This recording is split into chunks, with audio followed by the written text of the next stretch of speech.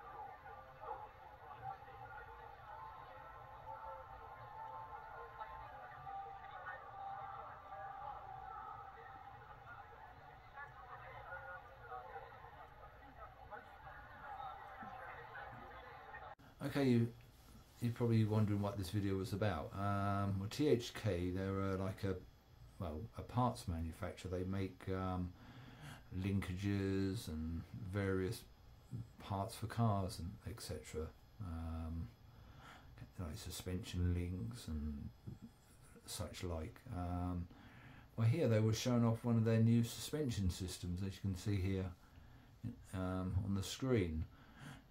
What it is, it's like the motor. There's actually that. If you see the red piece there on the wheel, that is the motor. So it's basically the motor is the wheel, if you like, and that's attached to this suspension system, which is all controlled by like a computer system. And what that is, it's like an interactive system. So that car that they got, they're actually testing it, has cameras and sensors on it and everything. So as the car's going along, it senses what the road conditions are like, and these suspension units adjust accordingly.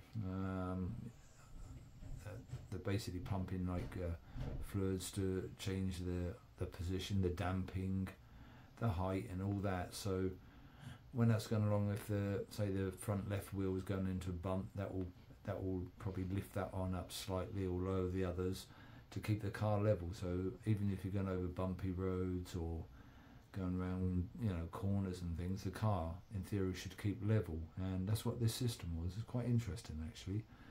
I had quite a long chat with one of the engineers of this company, then he explained it all to me. But it's quite a heavy system. So I asked him that. I said, "That looks like quite a heavy, chunky system. I wouldn't think you could put that in a small car." And he said, "No, you can't. That's one of the disadvantages.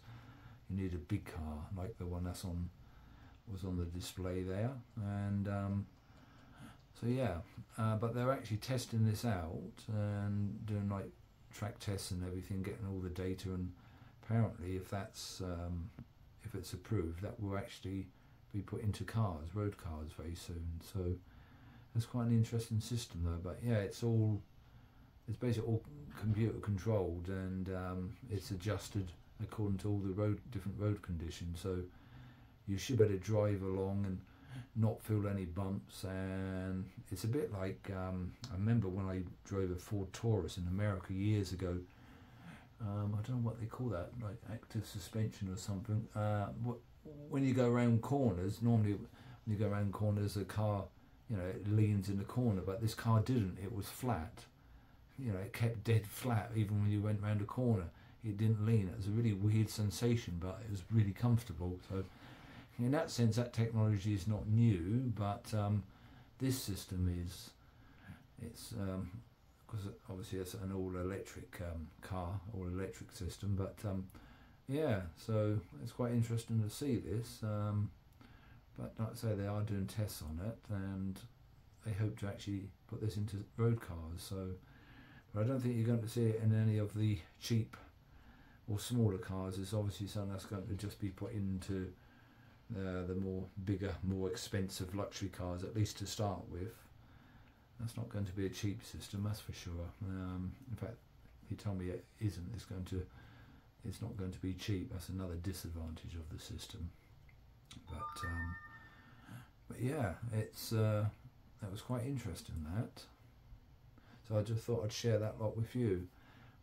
This was at the Japan Mobility Show, of course, again last week when I went. Yeah. So that was good to see that, and I think that's some technology that is, you know, is good to develop, you know, and go ahead with.